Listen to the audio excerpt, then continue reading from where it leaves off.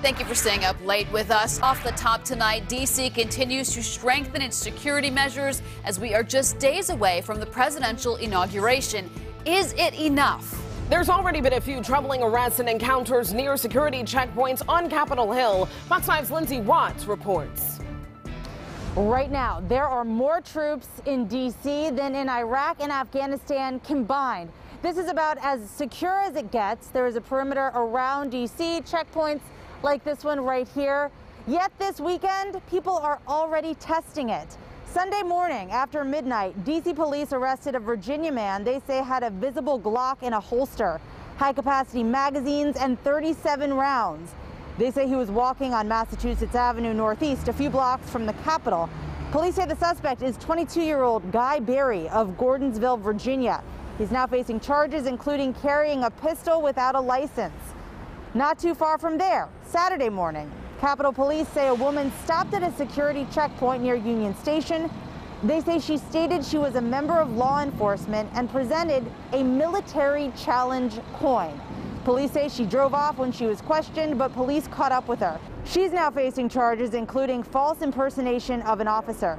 Capitol Police say the woman had a psychiatric evaluation before being booked in jail.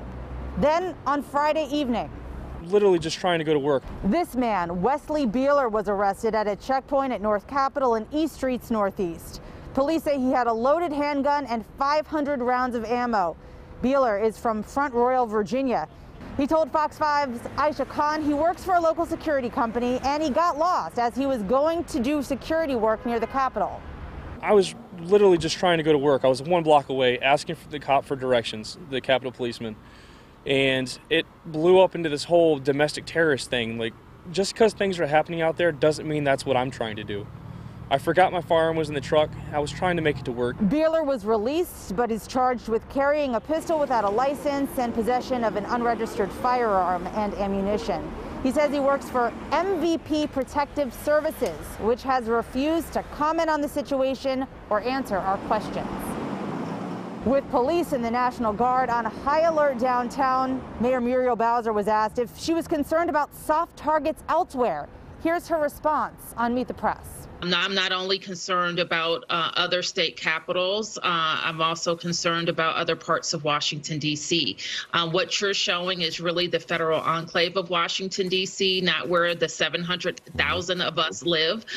So our police department, working with our federal law enforcement partners and the United States Army, quite frankly, also has a plan to pivot if we have any attacks in our neighborhoods. This is a lot for D.C. residents to deal with, all of this extra security and road closures throughout the city. Take a look at this. This is what it looks like when you pull up Google Maps in the heart of our nation's capital tonight.